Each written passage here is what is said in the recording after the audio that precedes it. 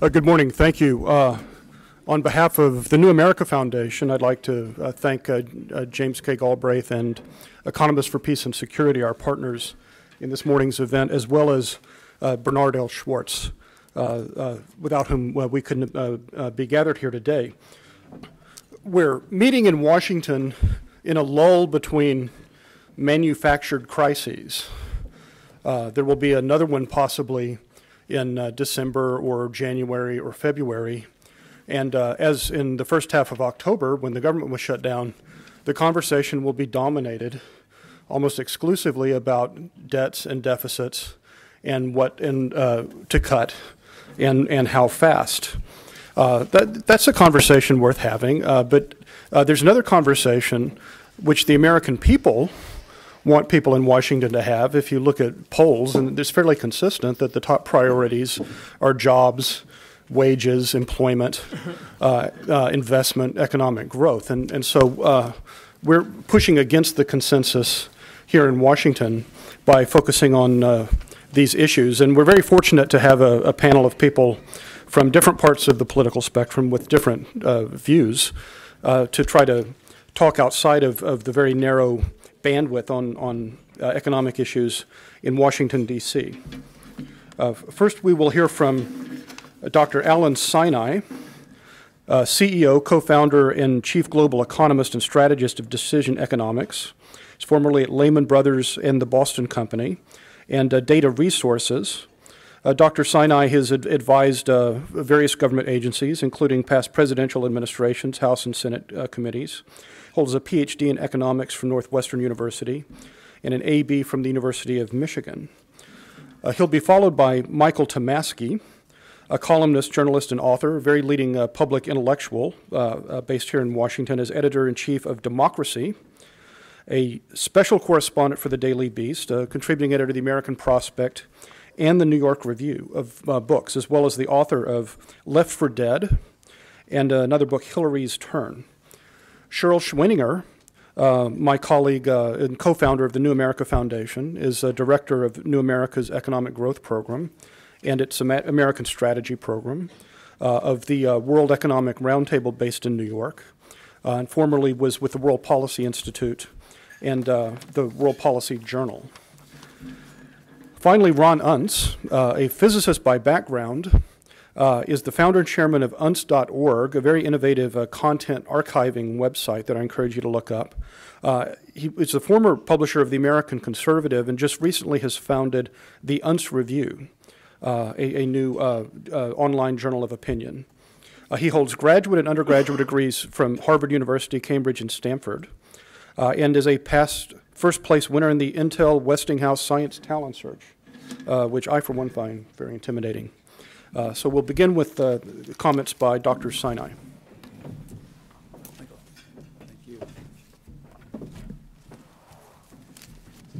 Thanks very much. My comments go right to the heart of jobs and joblessness, a little bit different from the title on your program.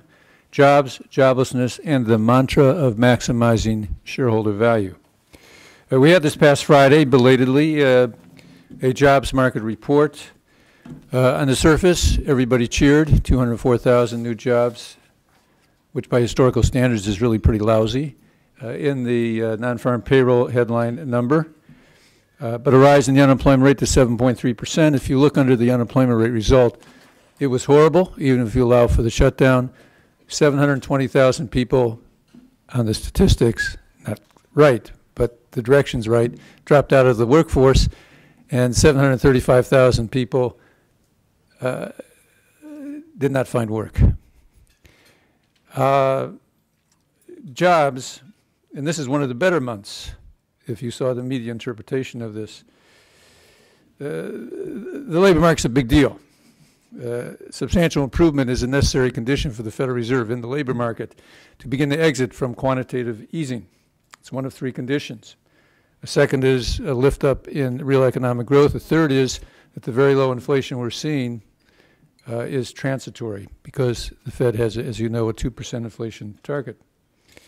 The labor market is important for more than Federal Reserve policy and the financial markets as they react to that. It is that jobs and income quantitatively are the number one fundamental of consumer spending. Aggregate consumer spending in the United States economy is 70% of real GDP. If you throw in residential construction, that's 73, 74%. 3/4 of the U.S. economy directly related to the consumer. Jobs and income, the number one fundamental. Well, jobs and income haven't been doing well for years. Neither has consumption for years, and neither has the U.S. economy, growing on average consumption 1.5% to 2% a year in real terms, and the economy a little bit more. I'm sad to say I don't think there's any way out of what we see, and what we see of what we got is what we got. I'm not going to go through all the labor market statistics in that report Friday that demonstrated that it was not indeed a good labor market report. It was indeed not a good labor market report. And, you know, this is not a one-time thing, because if one goes back to the business cycle upturns after the recessions, going back to 1990, 91, the one after 2000, 2001, and this one, what we see in joblessness and slow growth in jobs, except for a couple of notable periods, has been around for quite a while. There are numbers of charts that we have done, others have done, that show if you index the first month of recovery at 1 and look at the jobs growth, both for non-farm payroll and both for the civilian employment and for the labor force, in this episode, it's the worst ever for any recovery/expansion that's lasted 52 months long. It's the worst ever. And you can see a structural break in the behavior in the labor market going back to the early 1990s in these charts, where the tendencies that we see now, which are so pronounced this time around, were there back then. Indeed, joblessness and jobless recoveries, for me as a forecaster and analyst, I first noted back in the early 1990s. And for a long time, I've been seeking to ask why. Because knowing why ought to lead to policy prescriptions that might ameliorate the situation. The whys certainly include a lack of aggregate demand. But of course, low, weak jobs growth is part of the lack of aggregate demand, because consumption is basically 75% of the U.S. economy. And if jobs aren't growing much, incomes aren't growing much, aggregate demand isn't going to grow much, companies aren't going to hire much, and the loop goes on. But certainly that's part of it. If we could magically grow the economy at 4 or 5%, and then a lot of what I'm saying might, some of what I'm saying might go away. I don't think it would, though. That's how strongly I feel about maximizing shareholder value and its implications, which is rooted in business behavior, and that's giving us a lot of what we see. But in the literature and research on the labor market, uncertainties over the future, Washington dysfunctionality, Obamacare, questions on the efficacy of quantitative easing, that's all cited for our recent performance. Disincentives to work, because government support is providing disincentives to work, that's another one. Potentially hysteresis, that's an economist invention. Structural unemployment and structural declines in the labor force, and in the labor force participation rate coming from demographics, yet another one. A shift in the beverage curve and the relationship between job openings and hirings, yet another one. It's a lot of labor market literature on the issue of inadequate aggregate demand or structural unemployment. But you know, I think what's being overlooked is a phenomenon rooted in the reality of company behavior and its motivation. It's called, and I call it a mantra, it's a religion in corporate America now, maximizing shareholder value. That is the mantra of company motivation. This is not textbook companies in the theory of perfect competition that I'm talking about. This is the real world, where virtually every executive you talk to and every corporate pronouncement will talk about maximizing shareholder value. What does it mean? Well, it doesn't mean maximizing profits or the expected value of profits, which is what we are taught and teach in our classrooms. It is literally maximizing shareholder value, which is the number of shares times the stock price. The stock price, the stock price. It's maximizing the stock price. Shareholder value maximization leads to intense cost minimization in the name of maximizing the stock price. And the biggest expense is labor. And labor expense is looked at in reality by companies not as W, the wage rate, nominal wage rate, or W over P, the real wage rate. It's W, it's total comp, all in. It includes healthcare costs, it includes pension costs, it includes administrative costs. And when you look at that lump, the cost of labor defined in that way, under a maximize shareholder value goal, I think it becomes a kind of no-brainer for companies not to hire workers unless they have to, and to find all kinds of ways to reduce the cost of labor, pension, health care, cutting labor, outsourcing, in order to keep expenses down, keep profits up and profit margins up. I'm not saying this is the wrong behavior. I'm talking about the motivation for effects that I see and have seen over a long time. And we know that stock prices are priced on earnings and interest rates fundamentally. And so these days, it has also happened that for various reasons, corporate compensation is now heavily skewed toward variable comp. And of the variable comp, and this is in the work of Steve Kaplan at the University of Chicago, the Booth School, and the variable comp, the biggest comp is restricted stock and stock options tied to the stock price. There's also quite a bit of tax favoritism that goes toward that. So I think it's very natural to want to maximize shareholder value. It's very natural to look for other ways to do it than by adding workers. It's very natural to substitute technology, the new information technology, which is labor-saving, productivity-enhancing, and very cheap, easy to use and install, not like somebody like Alan Sinai. You don't want him to work for you. He's terrible. He's a pain in the neck. And to substitute capital for labor, to keep productivity up, profit margins up, and that doesn't help hiring. Now, only very briefly, because time is short, the evidence for the implications of the hypothesis that maximizing shareholder value and its religious nature is giving us, at least qualitatively and quantitatively, much of what we see in our poor performing labor market and economy. Includes the following. One is that non-farm payroll jobs used to be a coincident indicator with the National Bureau of Economic Research data recoveries. It no longer is. Jobs go down for many months now after the turning point in the economy. Bob Hall has noted that. He's also noted the change in the ratio of output to workers. I look at it in terms of GDP per job, and of course technology has helped that a lot, but GDP per job should go up under this notion, and indeed it's going up a lot. You should also expect to see, and we have seen, or I would rationalize what we've seen, in a disconnect between Wall Street and Main Street.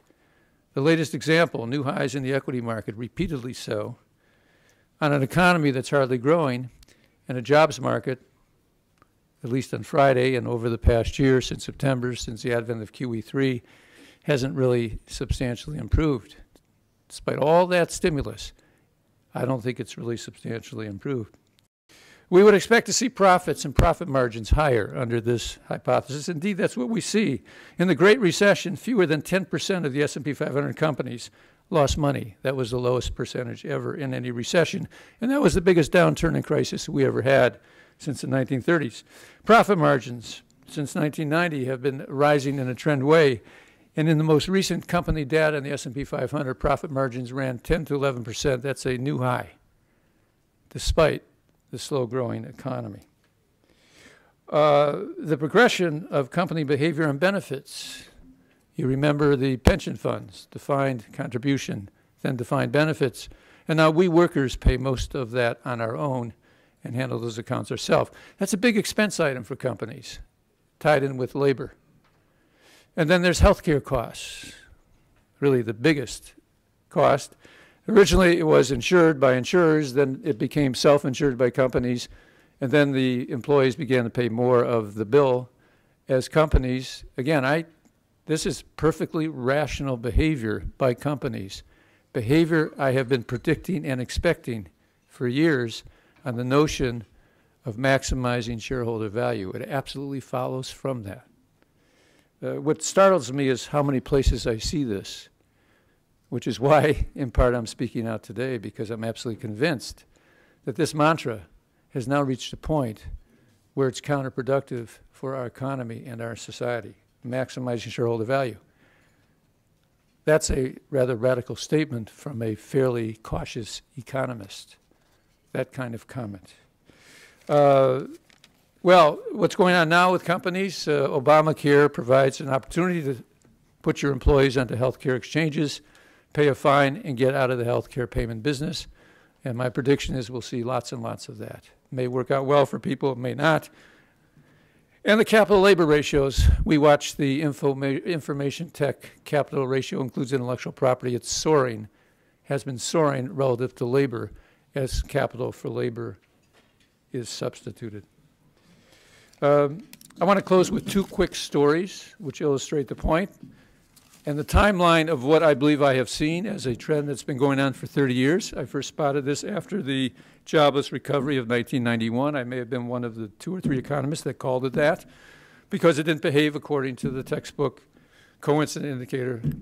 And I kid it because Lou Gerstner, American Express great executive, was a colleague of mine, and when I was working for American Express, I worked with him, terrific executive.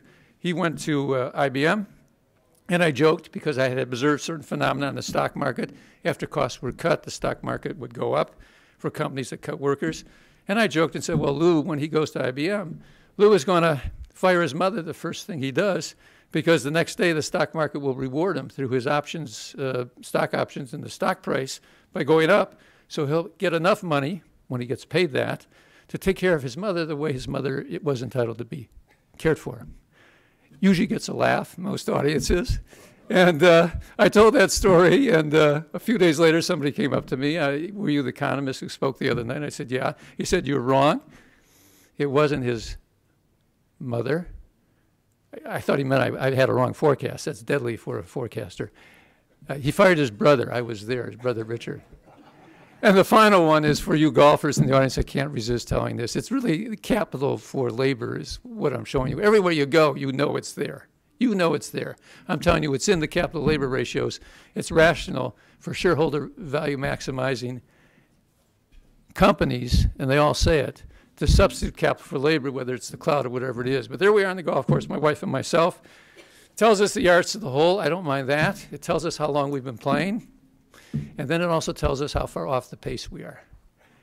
Now, my wife is, I think, always making us too slow. And she thinks I always am making us too slow, you know, on the golf course. But there was no ranger. That was a gift. The machine told us how late we were on the course. We didn't need a ranger. They saved one person by getting rid of the ranger through technology. Everywhere you see it, it goes on.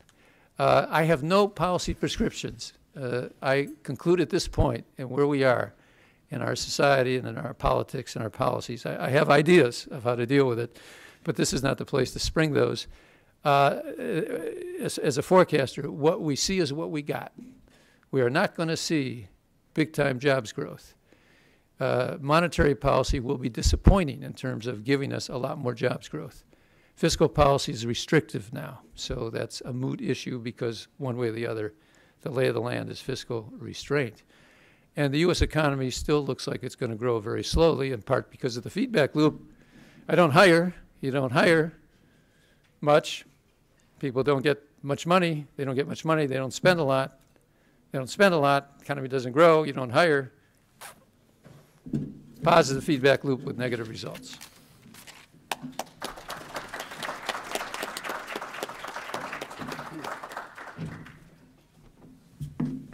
Take more mulligans.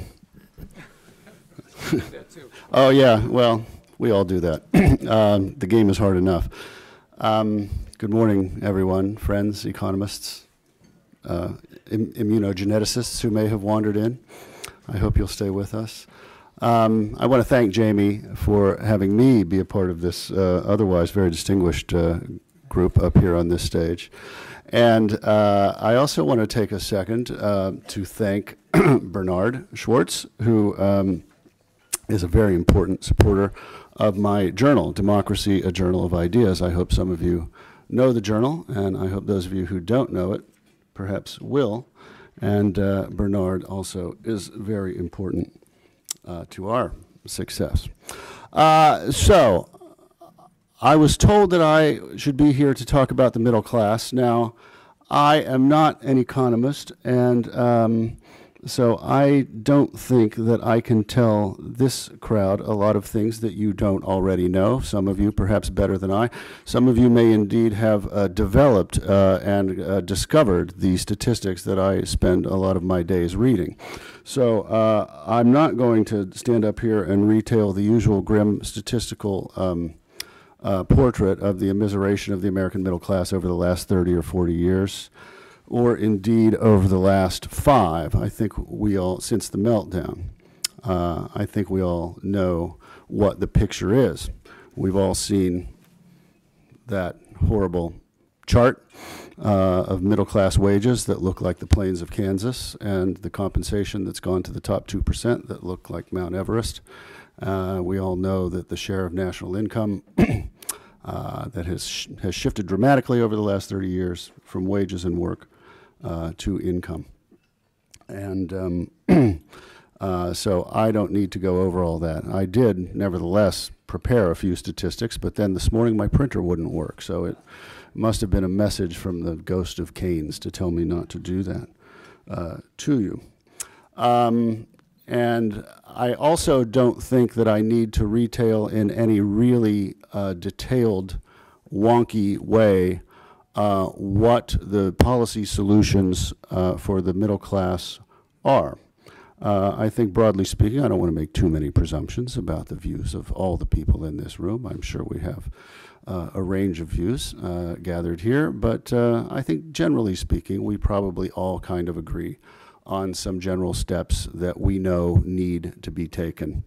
We know that an increase in the minimum wage would actually be salutary, and perhaps a rising tide that would lift all boats in the other direction from the rising tide that would lift all boats that we've been told about for the last 30 years.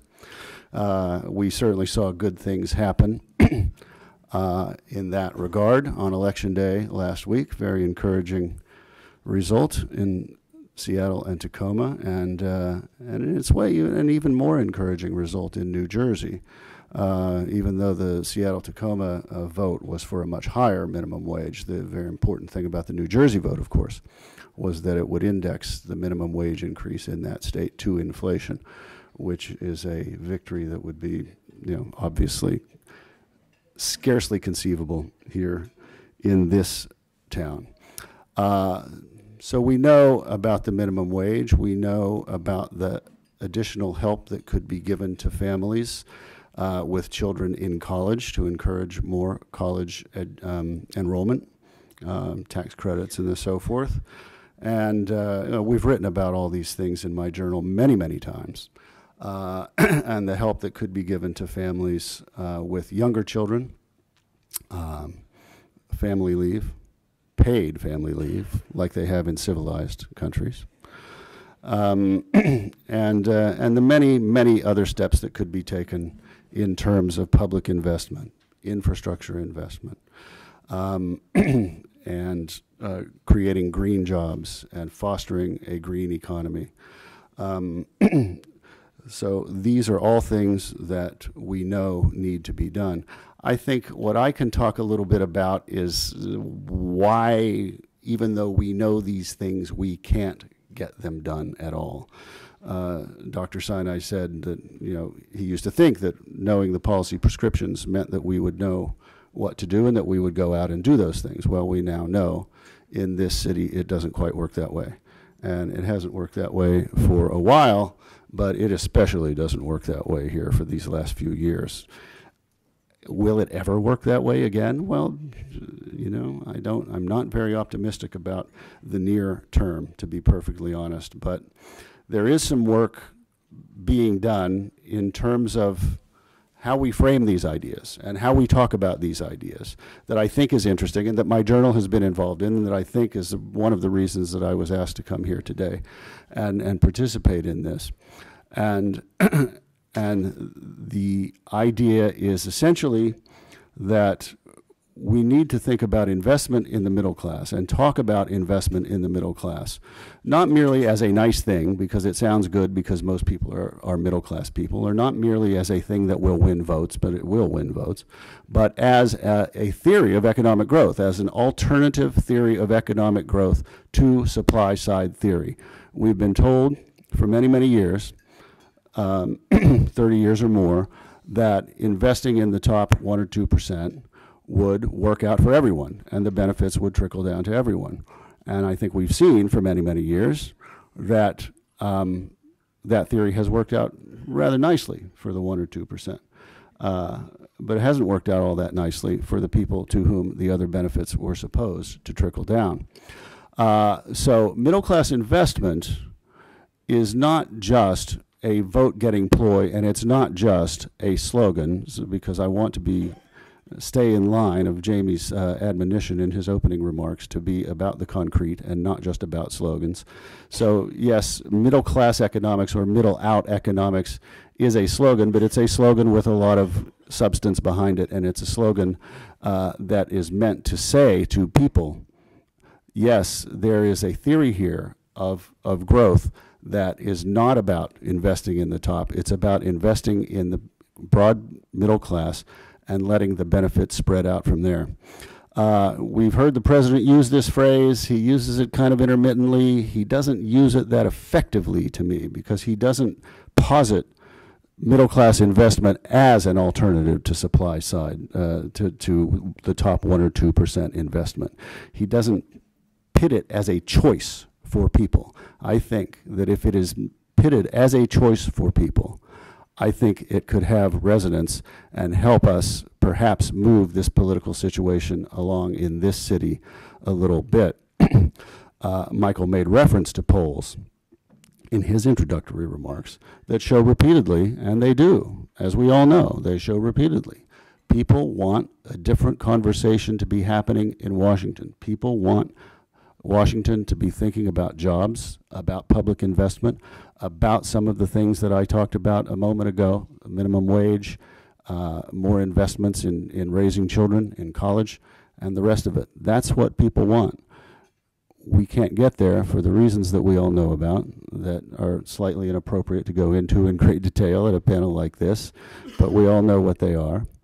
And it's very hard to overcome those things, but those things can eventually be defeated, I think, through, in the right economic circumstances and with the right way of thinking about and framing the conversation.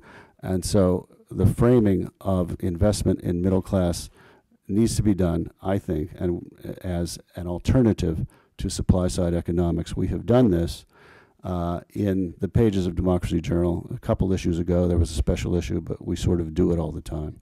And I do hope you'll give it a look. Thank you very much.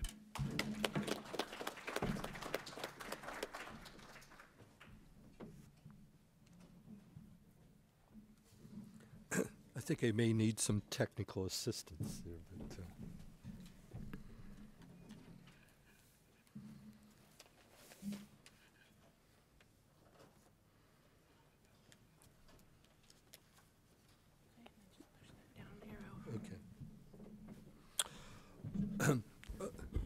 My thanks also to Jamie for inviting me and for including the Economic Growth Program at the New America Foundation in his these wonderful policy symposium.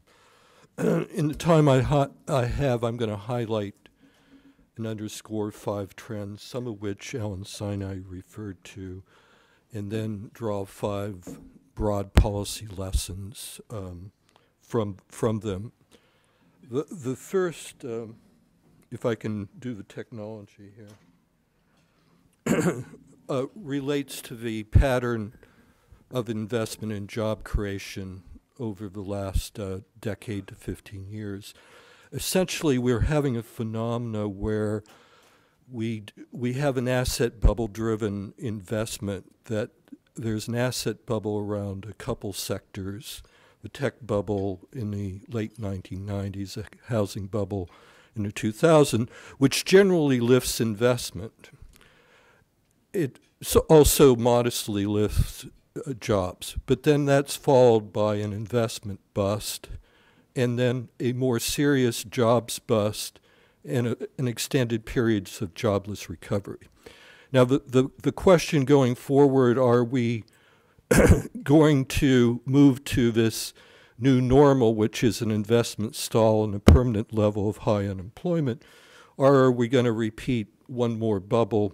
I think the evidence increasingly is that there's going to be one more, at least one more little bubble that is driving, is going to lift generally investment, although not general improvement in CapEx spending generally, followed by a bust. And this is probably going to be driven around the social media. There's also has been fairly exuberant investment in the real world in biotechnology and the energy sector that may outstrip demand at some point. It may create a problem.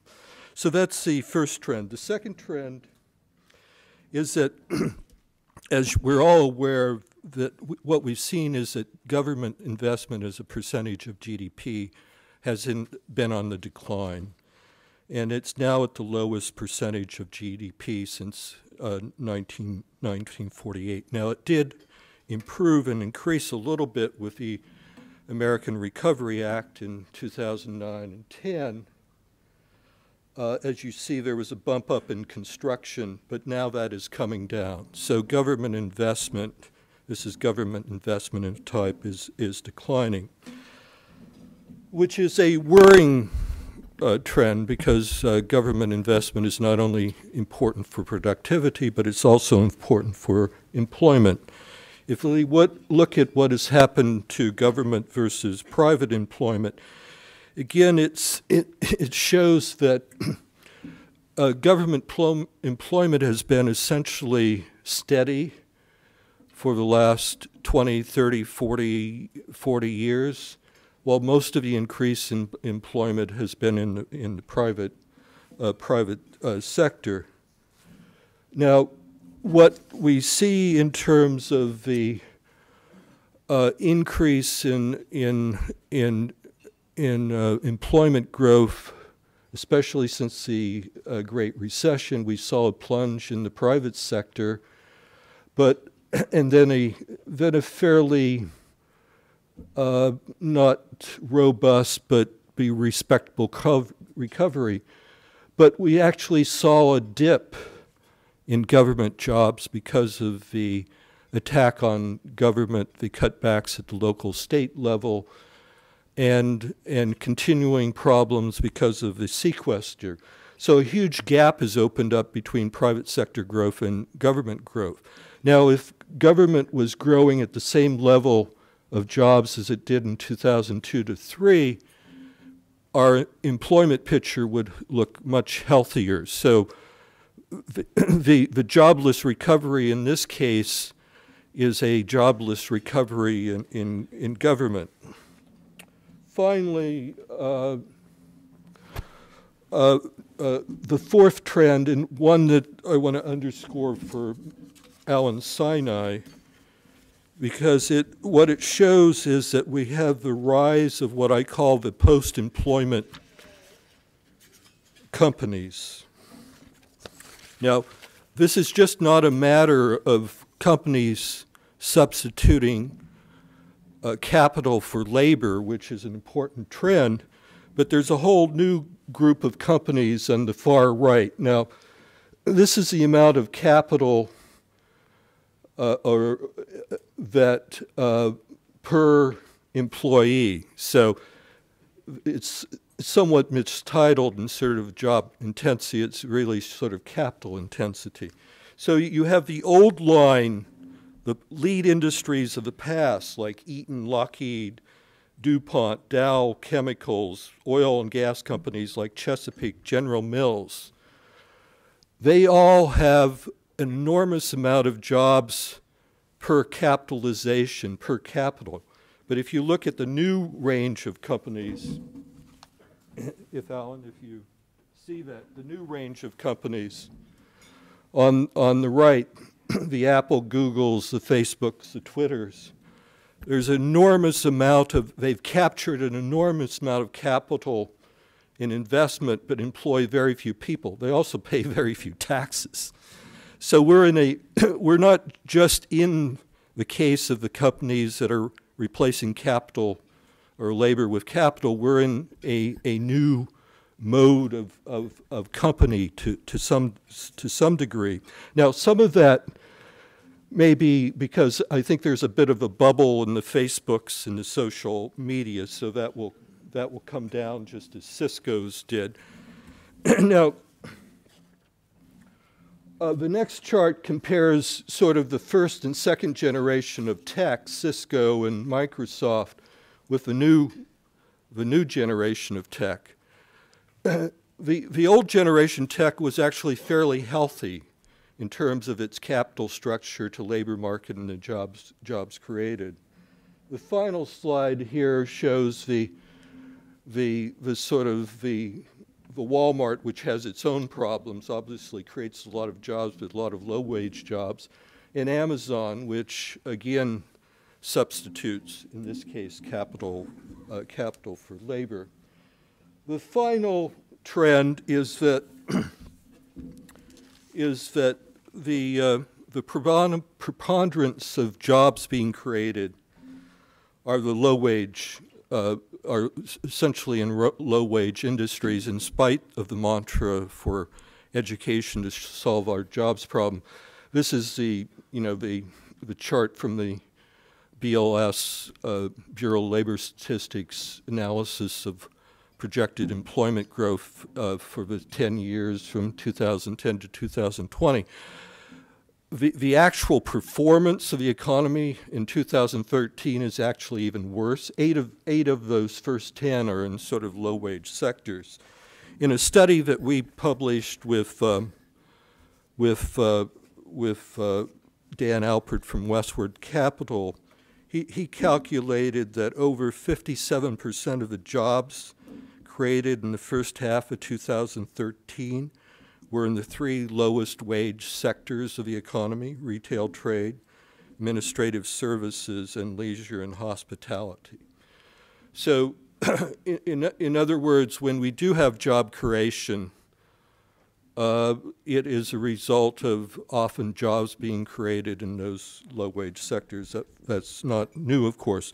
The record would be even worse if it wasn't for the shale oil and gas revolution, which has created a lot of medium-skilled, medium to high-wage jobs. I don't have that chart, but it counts for a disproportionate amount of the good jobs created in the last 3 to 5 years. So there's 5 policy conclusions that I want to draw out from these trends. The first is that our finance system generally is still broken. I mean, part of that is a problem of shareholder capital, as Alan Sinai pointed out.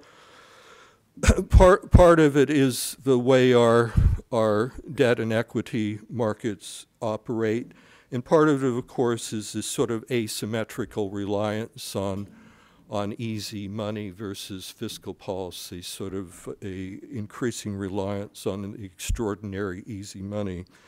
The second policy is that public investment, and this is where the dilemma comes in, public investment is needed to crowd in, smooth out, and to absorb extra capital at this point if we're going to have a healthy investment. We have investment that is driven generally by asset bubbles, which spreads out but is concentrated. Public investment is needed to smooth that out, absorb the extra capital. So the consequence of these first 2 policy options suggests that we're going to have to supplement our current finance and banking system with a lot of more public purpose, public finance, public bank vehicles, whether it's the infrastructure bank or a variety of other public purpose, public finance vehicles that Mike Lind has analyzed in a paper for the New America Foundation.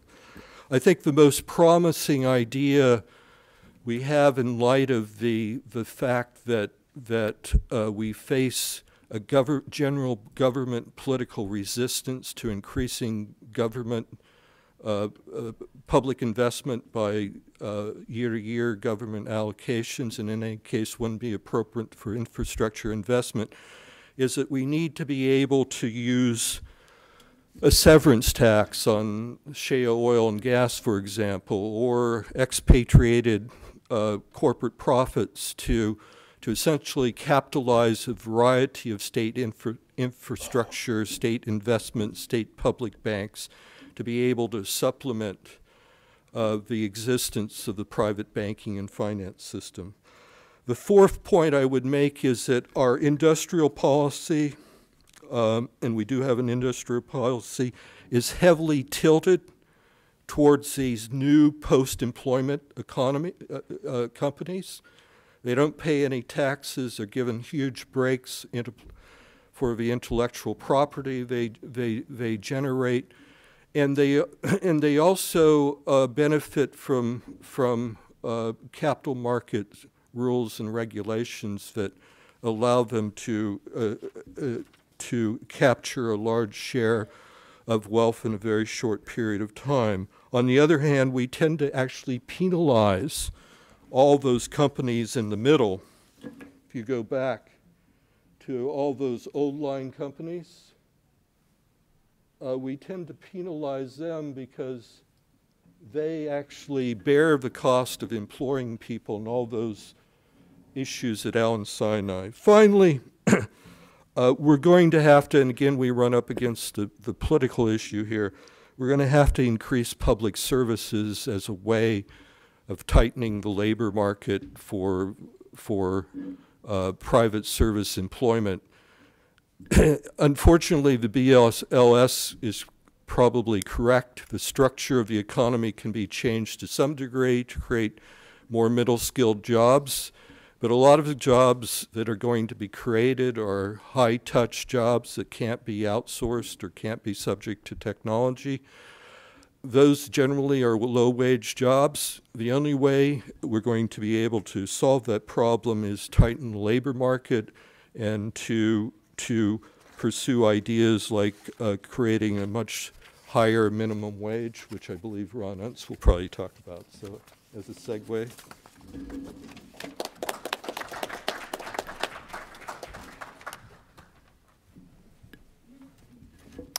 Well, thanks a lot for the opportunity to speak before you here. My background is actually quite a bit different probably from most of you here, in that not only is my background originally in the sciences, but until the last few years I was involved in lots of public policy issues, but almost none of them had any connection with economics.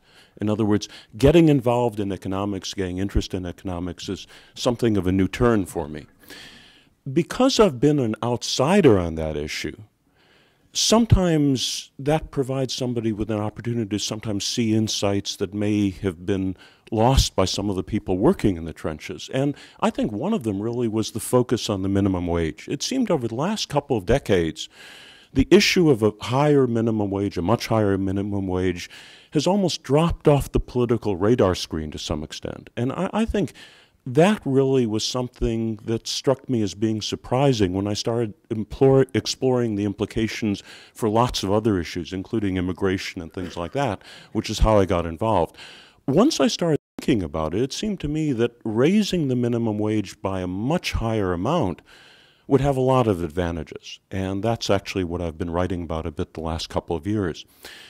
When you look at, for example, the issue of the minimum wage, you're talking about something that directly affects exactly those sectors of the employment economy that have been most negatively impacted by all of these changes in the workforce and changes in the labor markets over the last few decades. Furthermore, a much higher rise in the minimum wage would have a lot of dramatic impacts on the overall economy. For example, if the minimum wage were boosted by a large amount, say to the $12 an hour figure that I've written about on a number of occasions, the impact would be to raise the amount of income going to that sector of the workforce by between $150 billion and $200 billion a year, which is a pretty sizable amount of money. That money would go towards households that spend every dollar they earn. So you're talking about an economic boost, a stimulus effect that could be approaching $200 billion a year. And it's a permanent stimulus effect. It's not one time, it's permanent. And that could really have a lot of very positive impacts on the overall economy. One reason something like a much higher minimum wage might work now in the way that might have had difficulties 20 or 30 or 40 years ago is, to be honest, a negative effect in that America has lost almost its entire manufacturing sector that we had decades ago. The manufacturing sector competed with foreign countries, obviously, and it was subject to the sort of competition that a much higher wage level could not support. Those sectors of the American economy today that would be benefiting from a minimum wage of, say, $12 an hour tend to be the non-tradable, low-wage service sector, those sectors that are essentially insulated from foreign competition. So the job loss under the right circumstances probably would not be very severe. It might almost be negligible. In a sense, when you're talking about raising the wages of those jobs by government requirement, the result would be that those industries would probably mostly raise their prices by some small amount, a one-time raise of prices, probably of a couple of percent, a few percent, something like that. And they'd also trim back some of their profits, which are right now at record levels. It's unlikely that most of those jobs or many of those jobs would cease to exist simply because if all of those different competitors raise their prices in unison, there really would be negligible job loss. And again, the stimulus effect would be enormous. For example, if you look at a company like Walmart, all it would have to do would be to raise its prices by a couple of percent probably. All their competitors would be in the same position. And so you'd be talking about shifting probably $150 billion or $200 billion a year from the sort of people who don't shop at Walmart into the pockets of the sort of people who do shop at Walmart. And so on balance, logically, a company like Walmart probably would benefit from something like that, so long as it were a coordinated effect and all of Walmart's competitors had to raise their prices as well. Again, the benefits are tremendous, and when you look at the polling numbers, enormous support for a much higher minimum wage. 60% among Republicans, 70 or 80% among Democrats. It's a very popular issue. It's also a very simple issue. In other words, many of the economic proposals that have come out from Washington have sometimes been very intricate and complex. For that reason, as we see from a certain website, they many times don't work very well in practice. And also, they're very hard to explain to people. In other words, when you're talking about complex changes in the economy, setting up new types of financial structures, ordinary people don't understand them very well. When you explain that the government would simply require that the minimum wage rise to $12 an hour, people understand that. Now, I've been out of the political world for most of the last decade, but prior to that I actually was involved in a number of political campaigns around the country on entirely different issues. And in effect, I worked as a political consultant, a self-employed political consultant during those campaigns. So shifting away from the policy side of a much higher minimum wage, which I think makes a lot of good sense, to the politics of it, I think one thing that a lot of people in the political world, including in D.C., have missed is the fact that from the political perspective, a small rise in the minimum wage is much, much more difficult to get through than a large rise in the minimum wage, which is exactly the opposite of, for example, the $9 an hour proposal that President Obama cited almost a year ago. And the reason for that is when you're talking about a small rise in the minimum wage, very few people feel they would directly benefit from that. The people who would benefit tend to be overwhelmingly, for socioeconomics and demographic reasons, Democrats, when they vote, and many times they're the sort of people who don't vote at all.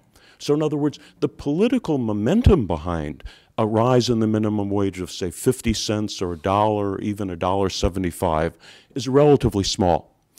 If, on the other hand, you're talking about a rise in the minimum wage of 70%, from $7.25 up to $12 an hour, the landscape becomes entirely different. The people who benefit would benefit by thousands of dollars per year, which is something that gets their attention. Furthermore, the socioeconomic and political structure of the beneficiaries is entirely different. For example, the figures I've looked at show that 40%, nearly 40% of white Southerners would benefit from that sort of rise in the minimum wage. In other words, if you're talking about raising their incomes by several $1,000s a year, it gets their attention. And you're talking about the demographic base of the Republican Party. So if you have a policy proposal that essentially would only benefit Democrats and low voting Democrats, the support for it is narrowly confined to a certain sector of the market, the political market.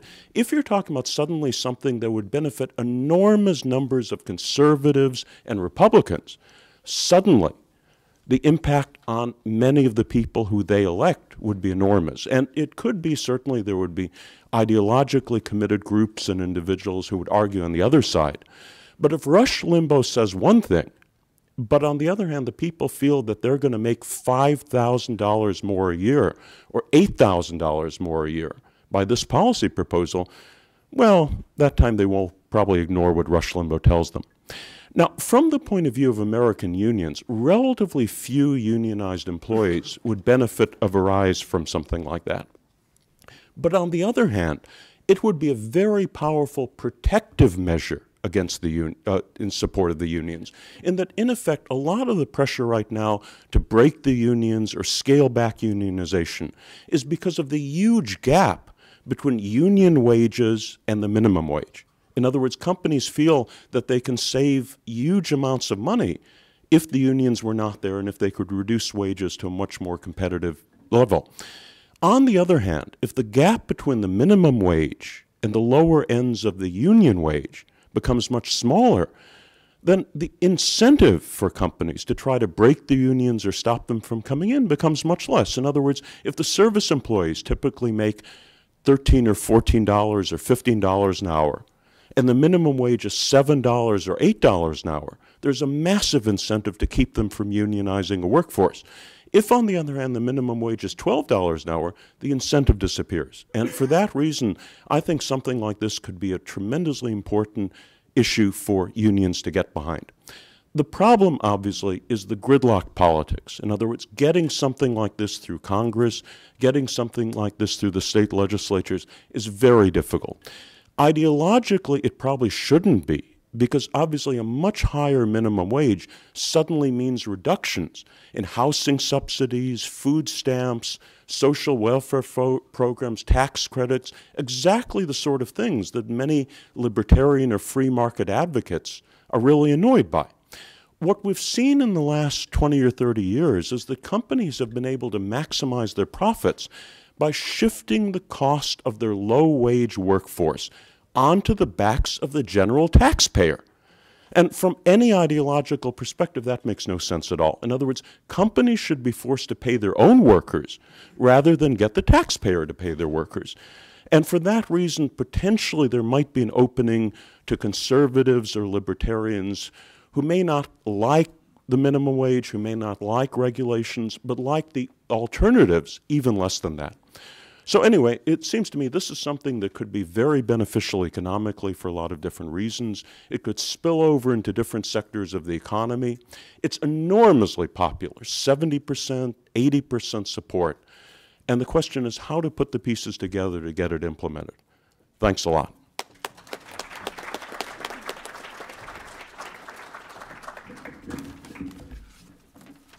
Thank you. We have a few minutes before our keynote speaker arrives. Is that right? So we'll take some questions. We may take 2 or 3 questions at a time and let the panel respond to them. Yes.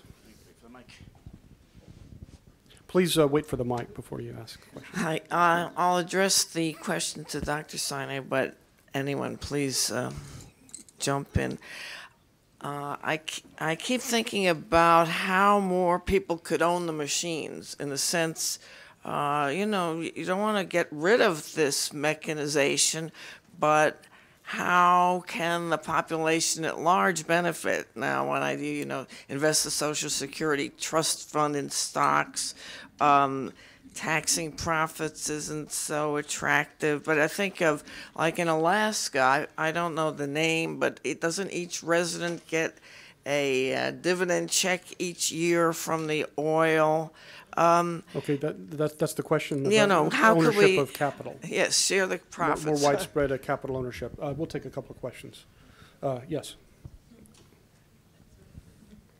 Yes, I would like to ask why we focus so much. Sorry, I would like to ask why we focus so much on shareholder value. Shareholder value is a perfectly normal way that a company operates. I know that it has the problems that Dr. Sinai and others have mentioned, but I think we need to look behind this and ask, why don't we focus instead on the exchange rate, which drives a wedge between what is good for a company and what is good for the public? Okay, thank you for that question. Right there, Josh. Hello, I'm Basil Scarce. I've been involved mostly with international economic issues, but I'm intrigued by Mr. Unz's proposal and the political support for it. There were, with such a dramatic increase in wages at the low end, I imagine there'd be some losers, such as small businesses, who cannot raise their prices. If I would appreciate it if you could elaborate on that, and also the political opposition that would come from other lobbyist groups. Okay, the fourth one right here. Yes, my question is for Dr. Sinai. He talks about shareholder capitalism, and does he have an alternative frame to contrast that with? And I speak from a perspective of someone just having coordinated for the last week in New Hampshire Hedrick Smith's book tour, which was very popular. Over 1,200 people turned out, 425 people signed up. His alternative frame is stakeholder capitalism and refers to the virtuous cycle in his book, Who Stole the American Dream?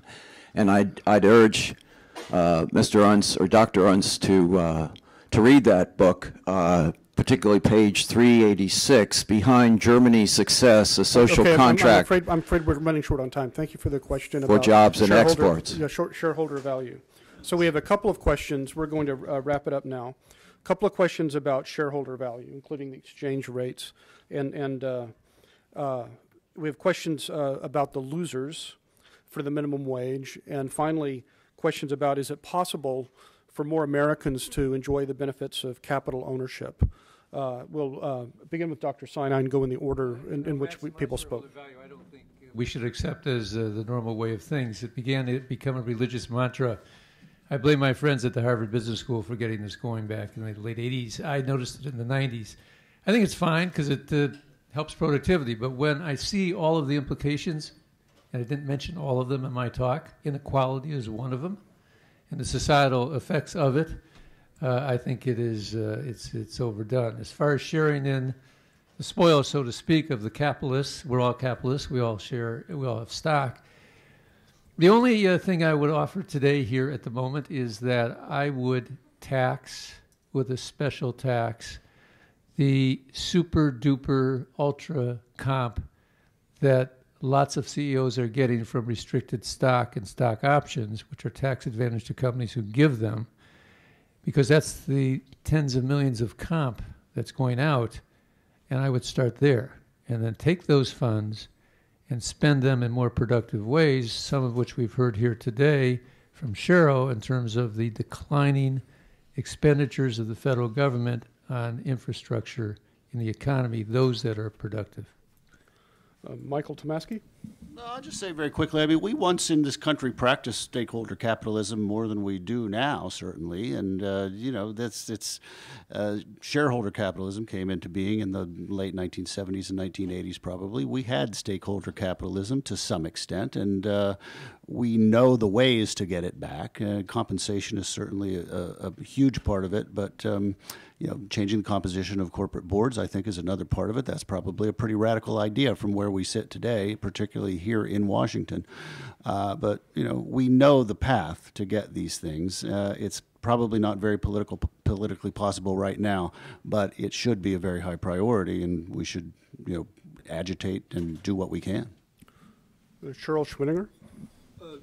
Two of the most important experiments going on right now are taking place in Ohio and Pennsylvania, which is a version of the Alaska, which is the introduction of severance taxes to be able to increase fairly significant infrastructure investment and spending on education, and also to provide for a basic state-based social safety net.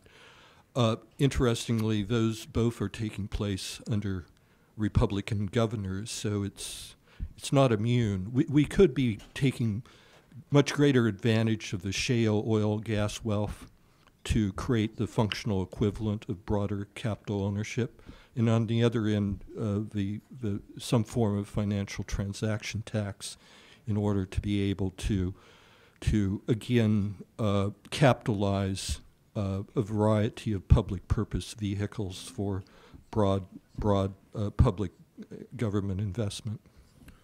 With regard to the minimum wage, there certainly would be losers in terms of employment, but the likely concentration of those losers would actually be the low-wage manufacturing sector, the sweatshop industry, things like that.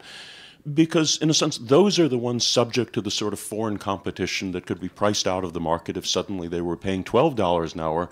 And actually, many times their operations right now are quasi-legal or even illegal. Now, it seems to me a very wealthy country like the United States probably shouldn't really have a sweatshop industry, especially since so many of the people employed there require government subsidies to simply survive, which just doesn't make sense in our society. So, other than that, there certainly would be some job loss, but it probably wouldn't be very severe.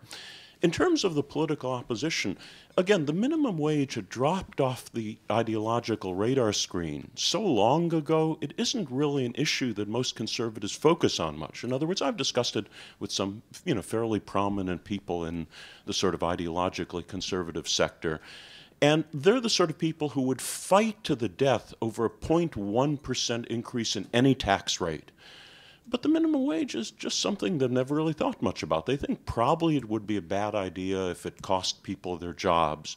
But since the people losing their jobs are the ones who support a higher minimum wage, and since they're not the sort of people who support conservatives, most of them don't really care much one way or the other. And on the other hand, the fact that it would mean a huge decrease in all these government social welfare programs and government subsidies is something very ideologically attractive to people like that. So it seems to me it's more a question of just sort of packaging the issue in a way that is non-threatening to these people and suddenly makes them view it for the first time. And on the other hand, the fact that it has such overwhelming support among ordinary voters, I think possibly makes it very popular under the right circumstances.